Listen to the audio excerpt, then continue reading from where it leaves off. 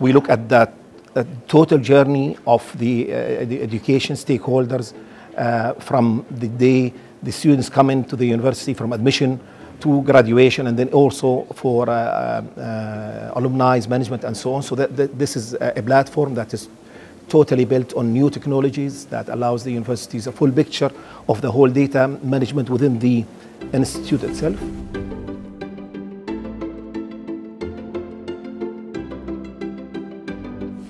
Hello, my name's Maria Spies. I'm co-CEO of Holland IQ, and we're here today at Holland IQ's Global Impact Summit in Egypt. I'm very, very happy to be speaking today with Mohammed Husamaddin. Mohammed is the VP, Vice President of Portfolio Development and Marketing for Naseej.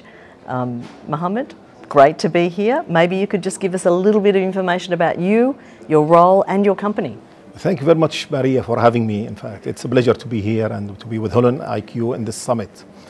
Well, I have been in the education community since 1994, with Naseej, in fact. I joined Naseej back in 1994 as account executive, and 2 months after I get married. And soon I realized that we are having a baby, and working with the education sector is not something that is good for money, but it's good for my family as well.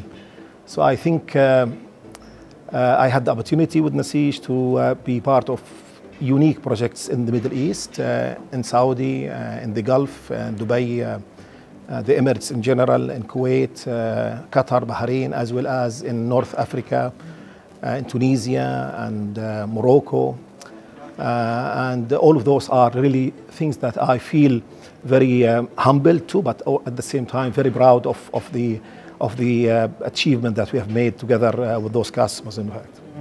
Fantastic. Maybe you could sort of outline a couple of the challenges and opportunities that you see for education and education innovation in the region. Yes, you know, the education system is really a very conservative system.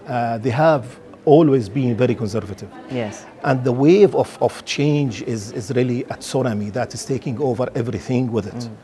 And I have the pleasure of seeing how the education community are trying to accommodate the change to their maximum so that they can really meet the expectations and the objectives of their existence. And I see a lot of very proud examples by universities. Yes. You know, our focus at Naseej is really on the higher education. So my talk is really on the higher ed rather than on K-12. Yeah. So I saw a lot of examples of universities who have taken the measure to change and cope to the change and lead within their communities.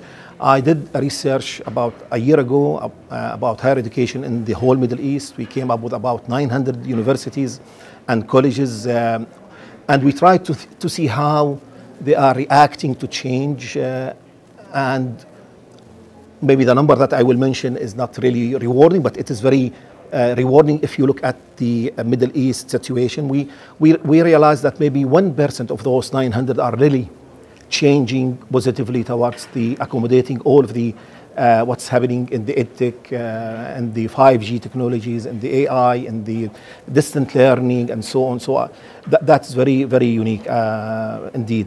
The other issue is the focus on student success and how governments are actually looking at it today. You know, I think one of the very interesting thing that is happening now in Egypt, in Saudi, in the Emirates, is that governments are taking a serious efforts towards making sure that the education system is working and is delivering on the requirements of the market and the labor requirements and so on. So focusing on student success is a key initiative that I think the system, the whole system is looking at seriously, with different, of course, different levels of attention and different levels of success indeed. Yeah, I totally agree. It's amazing to see how much innovation is occurring Yes. in lots of institutions around the place, Yes, and that focus on student success, however student success is measured. So Yes, it's fantastic. Sure. What are some of the projects or initiatives that you're working on right now in this whole space? Yeah, so Naseej is a digital transformation company who's active in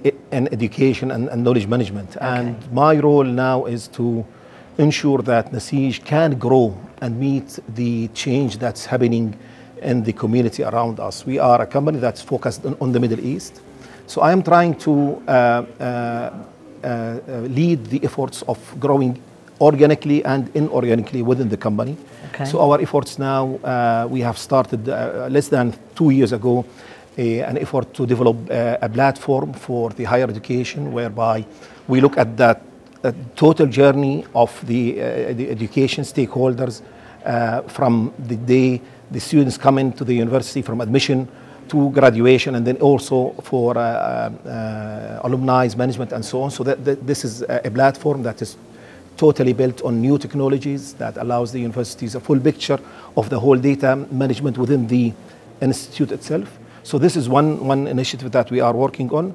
And the second is really trying to see how we can help the community, the entrepreneurship and the startups in the community grow up, and we handhold maybe some of them so that we can together meet the expectation of the community very well.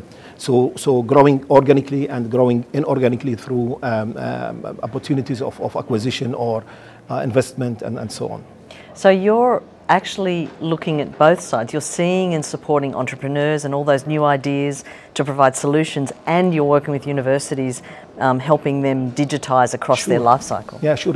So that's a unique position. There's no way that one can stand alone and these challenges. You know, we will have to hold hands together, yes, and we will have to bring efforts together and make sure that we together can succeed and achieve the best to our students, to our children's yes, brothers, sisters, and colleagues. Yes. Certainly. Yeah, fantastic.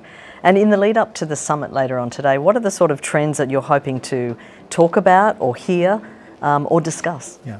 Well, I think I've always been fan of making sure that institutions can be agile to meet the change that is faced today. And I always call universities to try to offload any of their non-core investments, yes, things that are really outdated today. You know, putting investment in data centers or in huge infrastructure setup that will yes, pull the institution down as they move out to meet the changes. Yes. So moving to the cloud, making sure that, you know, we utilize the cloud to interconnect with the ecosystem of education. Today, you cannot really offer a true experience to students unless you are in the cloud, yes, because you have all of issues of integrations and authentications and data access and so on. Yes. So if you are in the cloud, these are minimized to the minimum. So I would hope that you know, today's summit and the discussion that we'll have with people and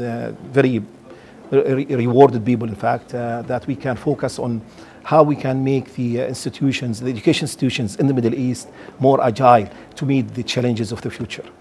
Fantastic. It's great. Mohammed, thank you so much. It's been a pleasure to speak with you today. Thank you very much, Maria. Thank you. Thank you.